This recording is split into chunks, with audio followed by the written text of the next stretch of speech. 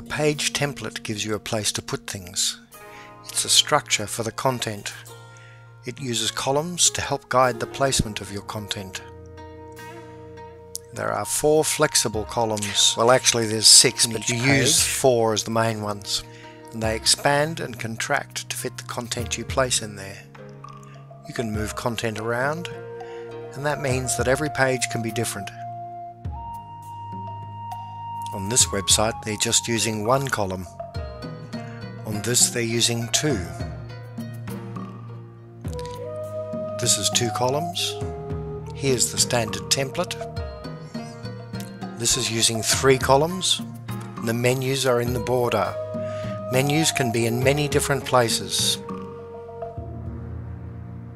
The columns only apply when you use them.